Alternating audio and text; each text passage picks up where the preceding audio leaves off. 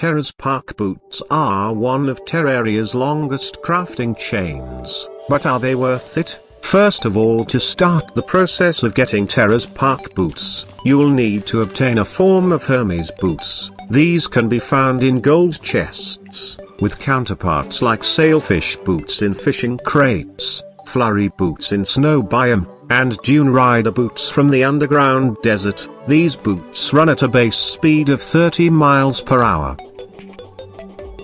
For the next requirement, you will need to have beaten a goblin army and obtained the goblin tinkerer. You need the rocket boots and the tinkerer's workshop. Once you have the rocket boots, combine them with your Hermes boots to obtain spectre boots. These boots will still run at 30 miles per hour but have the added function of being able to use short flight. Next you have to obtain the lightning boots, which require your spectre boots and 2 other accessories, this being the aglet found in surface chests, and the anklet of the wind found in jungle ivy chests. Combine all 3 at a tinkerer's workshop and then you have the lightning boots, which increase your speed to 34 miles per hour.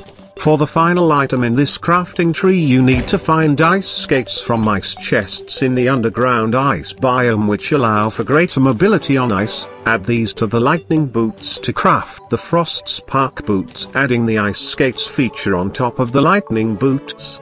Now for the other half of the boots, you have to obtain 4 accessories, being water walking boots from water chests and seaside crates, obsidian skull which needs 20 obsidian to make it a workbench, a lava charm which spawns in at a 2.5% chance in chests at lava layers. In other words, Terraria hates us. Only other way to obtain is fishing in lava for hell chests, and to fish in lava you need even more items and certain critters to use as bait. Finally, the obsidian rose dropped from fire imps at a low drop rate in hell. Combine either the obsidian skull with the water walking boots or the obsidian skull with the lava charm, and then combine the remaining accessories to create the lava waders. Lava waders allow for many extra abilities. You can walk on honey, water and lava. You no longer take damage by blocks that burn you, such as meteorite and hellstone, and you are immune to lava damage for 7 seconds until it begins to damage you when submerged in lava. Once you have the Frostspark and lava waders, combine the boots at a tinkerer's workshop and craft your Terraspark boots.